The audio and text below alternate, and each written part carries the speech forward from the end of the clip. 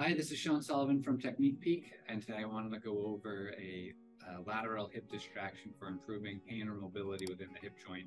This is great for someone if you are suspecting intra-articular hip pain, such as a labral tear or arthritis, for providing pain relief.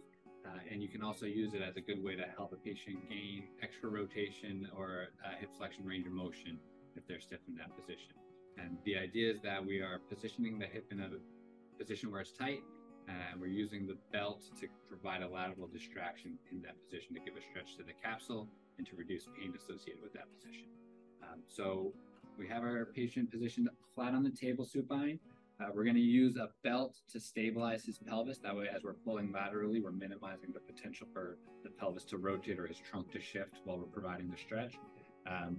Again, we're going to position this belt just inferior to his ASIS, so it keeps him in a slight posterior pelvic tilt on the table, and that position also makes the belt less uncomfortable as long as it's not in the bony prominences. So he's positioned there. We're going to use a second belt to assist with our pull.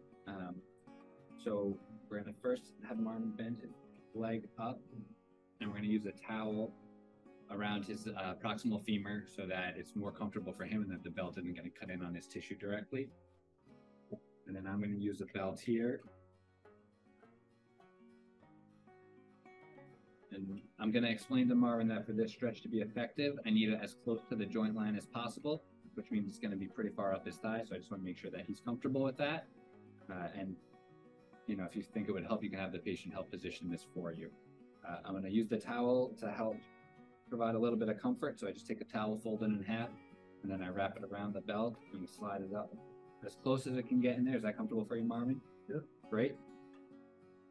We want the line of the belt to be in line, so you should see that it's pretty even as I'm pulling. You don't want it too low because that'll affect the angle and it might affect the way the belt is laying against his skin and cause more pressure. You want it to try to be flush, so that line of pull should be perpendicular to his thigh. If it's too high also, you're going to start to pull the other way and it'll slide up the leg. So you want to make sure that it's in line there. The easiest way to do this stretch, especially if you're doing it more for pain relief and the person has a heavy leg, you can actually let them rest their foot here. You keep one hand on the pelvis just to help stabilize and to feel for movement, and you just guide their distal femur with your hand so that you're not pulling them out to the side. You're not counter forcing. We're not trying to torque the hip out of the joint. We're trying to have the whole femur move in line laterally away from their body.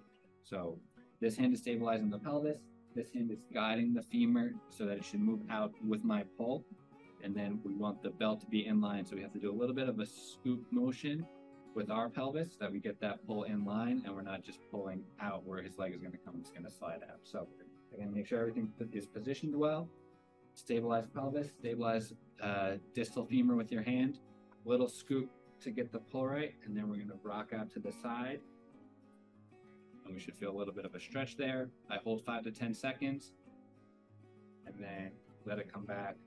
With any joint mobilization, after you finish the stretch and you release, you should feel a return of the motion back to normal, and that tells you that you were in the end range of the joint.